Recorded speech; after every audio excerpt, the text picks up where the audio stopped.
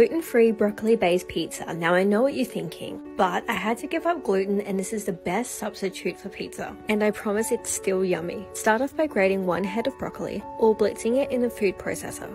You'll need 1 to 2 eggs. I like to start off with 1 and half a cup of cheese.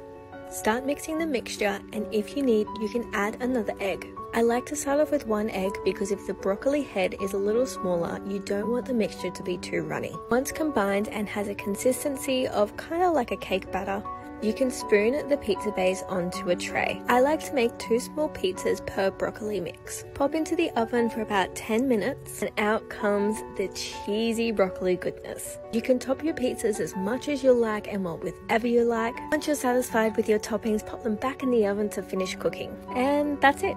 They're so simple, they're delish, they're firm, they're even boyfriend approved, and that is why I really love